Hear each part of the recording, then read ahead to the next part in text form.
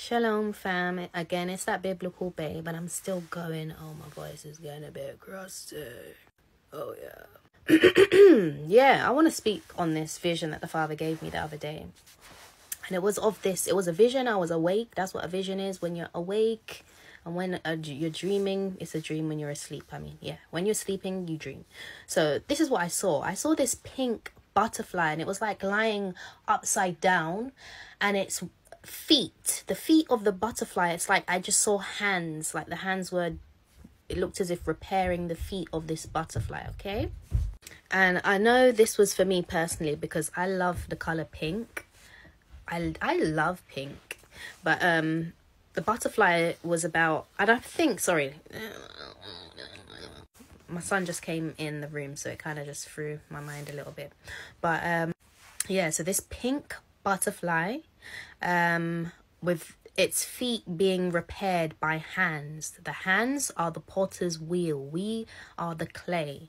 Many of us, we've stepped into our butterfly season, okay? We have gone into a cocoon. We were in a period of isolation previously. We've stepped out of that. We are butterflies that fought our way out of the old skin that we were wearing. This thing that we had allowed to cover us in order for us to fit into the world. We've been born again outside of our the expectations of others, the projections of others that have shaped the identity we had when we were worldly people. We've come into a new paradigm. We are butterflies, but we might not be completely flying yet. Some of you might feel like, I'm not flying. I know I'm a new creature in Christ. I'm born again. I don't think the way I used to think. I'm a different person. My experiences are different now. Even if I was to go into the exact same situation, circumstance, environment, the person that I actually am is different. I'm not a caterpillar. I'm not a caterpillar just out here yamming bare things. No, I'm selective, honey. I can fly to any flower that I like, but right now I'm not moving. I'm not exactly sure where to move. That's somebody, and this is what the Father will show me, that he's correcting the feet, your feet. He's dealing with your feet. And this links to the scriptures about the full armor of God, having the preparation of the gospel of peace. Let me just find it correctly. But it says that this is Ephesians, the full armor of God is in Ephesians 6:10, the New King James Version.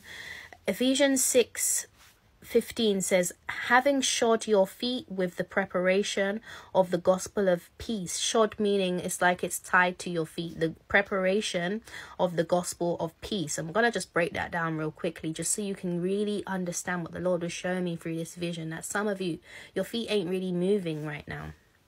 He's preparing your feet with the gospel of peace. But what does that actually mean? Does it mean that you have to be an evangelist, standing on the corners, handing out letters, being like a Jehovah's Witness, trying to give it out letters at people's door, and you have to hide and don't answer the door because you don't want to chat to nobody?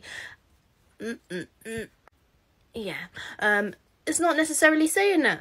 It's saying that you are being prepared. Your feet are being prepared to walk in the gospel of peace. What is the gospel of peace?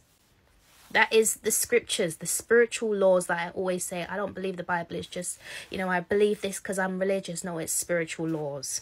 To be prepared, this is about going back to Ephesians 6 and how your feet are being prepared. That's why you're not moving. You're not seeing huge movement in your life. Your feet are being prepared, okay? And you have to prepare your journey. You have to plan. You have to know where you're going and be packed and have the resources that you need for your journey, or else something might happen out there, Something might just happen if you don't have what you need for your journey.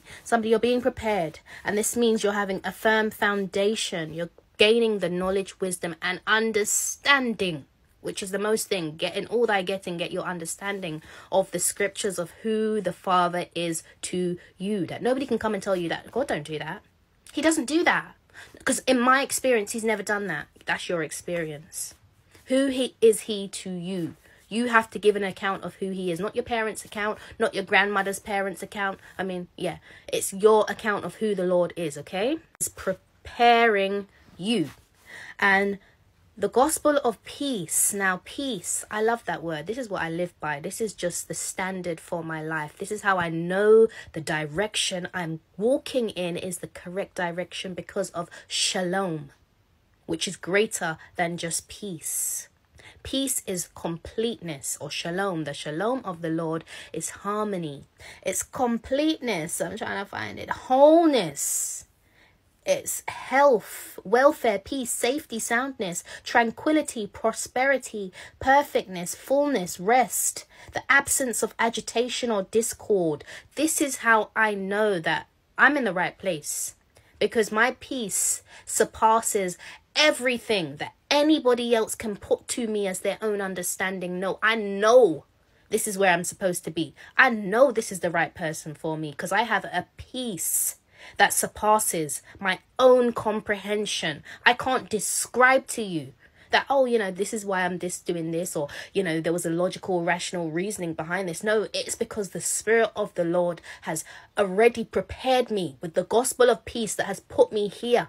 So this is why I know this is where I'm supposed to be. Somebody, if you feel like your feet, they ain't moving, I know I'm a new creature in Christ, and I think differently, and I know and I believe what the Lord has said about me, but I don't really see it yet. If you don't see it yet, let your guide for wherever you're going, because you might have a decision that's coming up, or you're already experiencing this, because this is what I'm just getting in my spirit. Let that be your guide. What provides you peace?